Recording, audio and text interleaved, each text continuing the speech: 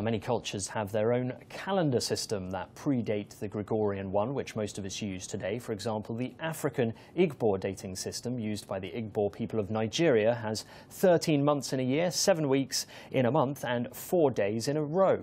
4 days in a row, 4 days in a week. And now an African calendar book series is being released. It spotlights the continent's prowess in leadership, science, culture, art, religion, great empires and civilizations. Well, I'm joined now by Oby Onyioha, a Nigerian musician and anthropologist, to discuss this series. Thanks for coming in, Oby. How important do you think it is that more people learn and hear about and get to know and understand the Igbo calendar? Well, it is important insofar as is a unifying tool, you know, for a lot of Igbo people and a lot of Africans generally, you know, because Africans, we all, the people of African ancestry, are all scattered all over the world with different cultures, different languages, and this is one thing that unites us all, you know, with this ancient calendar, you know, that details what we were, where we were, how we ordered our societies, and more importantly, it becomes an educational tool to teach our children, to teach the next generation who are totally ignorant of what we were, how Africans contributed to civilizations.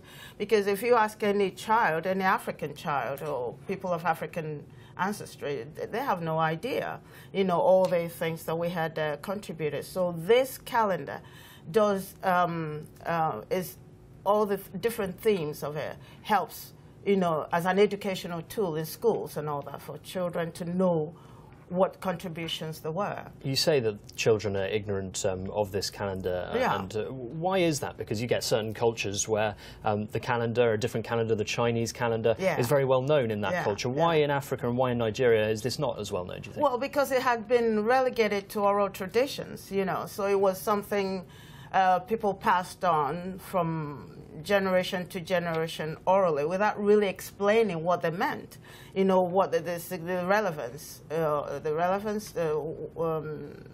how significant these things were, because it was from the calendar that we actually, it was a foundation for traditional medical practices. It was a tool for social, excuse me, tool for social discipline and control.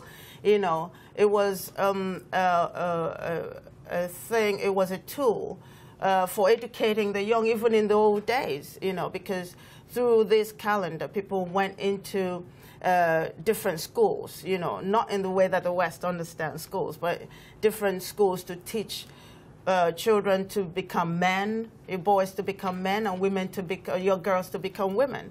So it was through this calendar that all these things happened. And the beauty about the calendar, it wasn't just about, you know, like the Gregorian thing where it was January, February, or it was about actually each month actually told you how to behave. You know, it told you how to order your life, how to lead your life. So, for instance, you have Fijoko, you know, which is a time of harvest and all that. So you know it's time for harvesting and all that. You have Ikenga, which is the second month, which teaches you, you know, how to appreciate the talent that God gave you. You know, what have you done with that talent? So that's the time you ask yourself those questions, you know. And you have a season where you forget, you're supposed to say what, Iwela, which means all the anger, everything. I sang about it in my upcoming release of my album, Jihoho. You know, I sang about that, you know, about during that period of the month, you forgive everybody. You know, so you actually lead your life in a spiritually benefiting way for your soul. The Igbo calendar has obviously predated the Gregorian calendar, as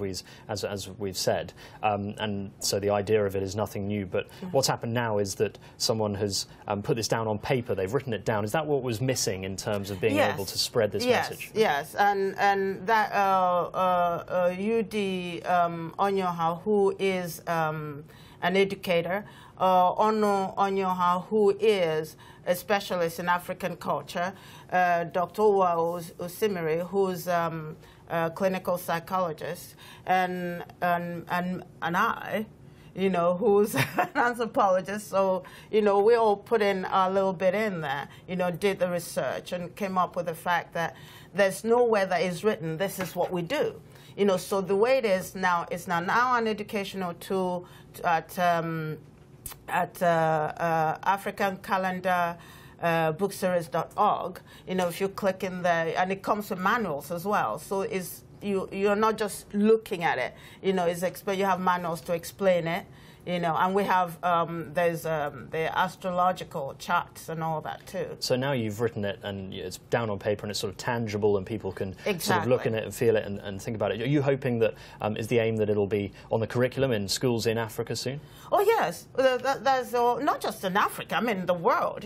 Because if Gregorian calendar can go worldwide, why not African this thing? And that to me is actually a very meaningful. I'm sorry, I don't know what January really does, but I know that the New Yam Festival, August, when it's meaningful as a new year, because that's when you start all over again. That's when you harvest what you have created, So now is move on to, because the New Yam Festival is actually supposed to be a new year, and that plenty is supposed to be what you expect for the year.